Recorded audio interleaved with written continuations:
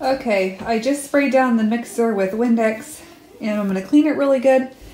And then I'm going to attempt to make this a copper KitchenAid because they're like, what, $500–600? And I don't want to spend $500 or $600 for another KitchenAid when I have one that works perfectly good. So let's clean this off and then see how this works.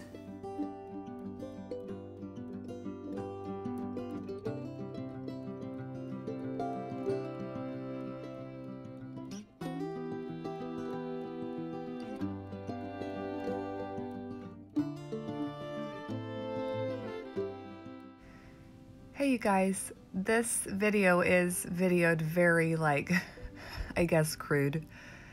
This is a Sunday afternoon and I just got a whim. I thought I want a copper KitchenAid. So I've had this red one for 15 years come January, and the one I was looking at was like $650, even a little bit higher than that. So I mean, they're beautiful, and if you don't have one, yes, buy the certain color you want, and especially if you use it. But I only use my KitchenAid like 5 or 6 times a year, and this red one works perfect. So I thought I'm gonna give it a try and see if this works. So I've never seen this done. Carrie and I were talking on Sunday, and I told her, I don't know how we got on the subject, but I was like, I want a copper KitchenAid, and she's like, you know you can paint those. And I said I've never even looked it up or heard about someone painting a KitchenAid. I had thought about it probably 8 months ago, and I had everything set out, and then I got chickened and changed my mind. But this time, when I heard Carrie say that people had did this before, I thought, okay, well, if they did it, I can do it. So I knew you have to tape off, and I knew you would need some type of primer and paint, and you would obviously want to spray paint, not hand paint. But I mean, I guess you could hand paint if you wanted to, but I'm just going to show you how I did it. So this whole movie is going to be a voiceover because I casually videoed as I was doing it. I didn't even think I would make a video about this. So, but when it turned out, I thought, well, I might as well use the footage I have and record, or not record, but put the video as I have together and try to make a video. So this is Violet and I, and she thinks she's helping. In reality, she's not. But I taped off with just regular painter's tape. I think that's what you call it. And I'm not a very good taper offer, if that's how you say it. So if someone in your family is very good at taping off, I would let them do that. My sister Tara would probably have been more precise because she just has patience for stuff like this, but it worked. I only had to go over a couple spots after I painted it, but on the little stripping right there, I would use scissors to try to get more of a narrow strip to put on over the silver. And now I'm wondering if you could even take that stripping part off because it screws right behind the KitchenAid. I didn't even think to try that. So yeah, you could try it. I don't know why you couldn't just screw it back in, and then you wouldn't even have to tape that part off. But I didn't even think about that till I was literally like putting it on the countertop. But so I just flipped the KitchenAid around, and I'm starting it on the other side. That little round part right there that's taped off on the very front of the KitchenAid, kind of like the little nozzle, I taped that off and then realized later, take that completely off, like unscrew it, take that silver thing off, and just put a little piece of tape over the hole so the paint don't go in the hole, and you don't even have to tape that off. So don't bother taping that front nozzle part off, just take it completely off.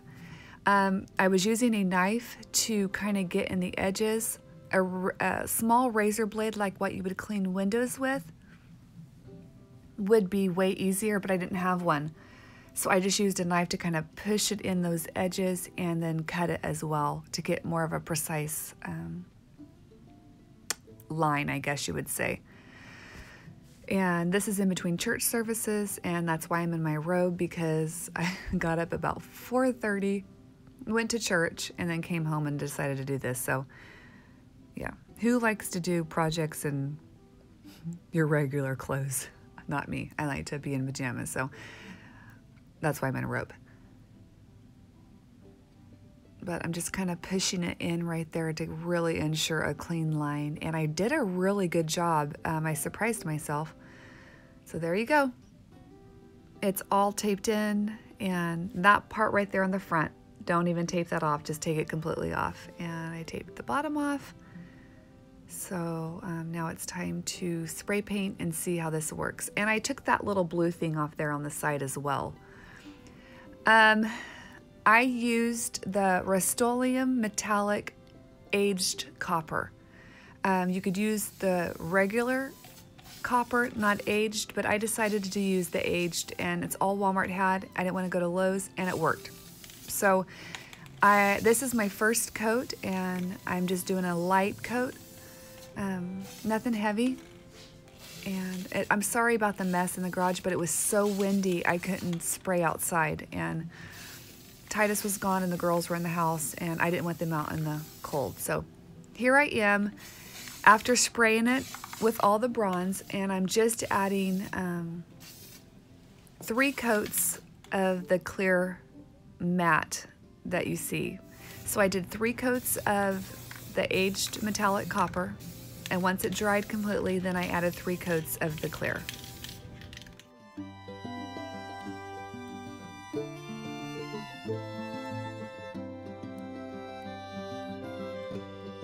It's the next night, and I have the camera set low because so you guys can see the KitchenAid, but it turned out pretty good. I mean, it looks like a copper KitchenAid. I have to go take some goof off with a clean rag and just kind of go along the silver part edges because I got a little bit of overspray, but not bad. So let's clean this off, and then I guess you can see the whole thing.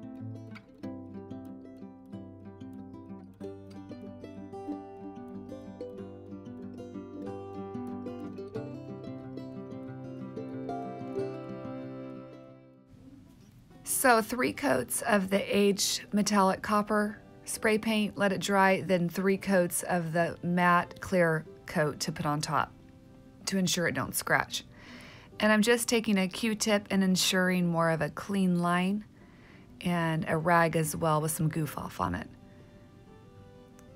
It turned out beautiful. I wouldn't know myself. If I walked into my kitchen, I would think I bought the copper KitchenAid. So if you have a KitchenAid that's you're tired of the color, then paint it. Don't go spend money unless you just have an extra $400 to $700 laying around, then go buy one.